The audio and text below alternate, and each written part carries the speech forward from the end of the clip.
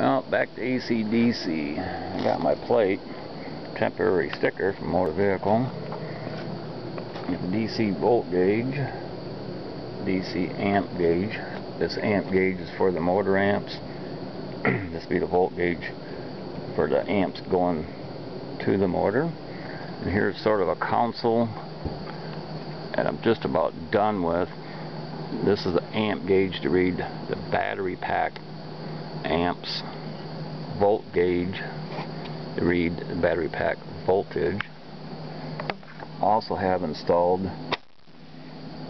a 600 amp circuit breaker for emergencies,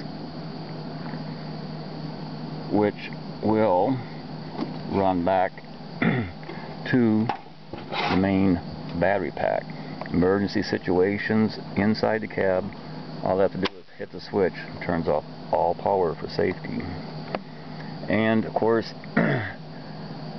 there's a shunt for the amp gauge, which you have two wires going to the amp gauge, both fused. Always fuse them. And this fuse here goes to the volt gauge.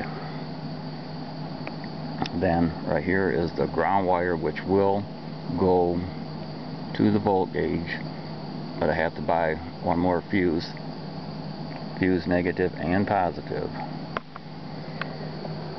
Well, then this whole unit will sit in between my bucket seats. Well, that's it for now. What a chore.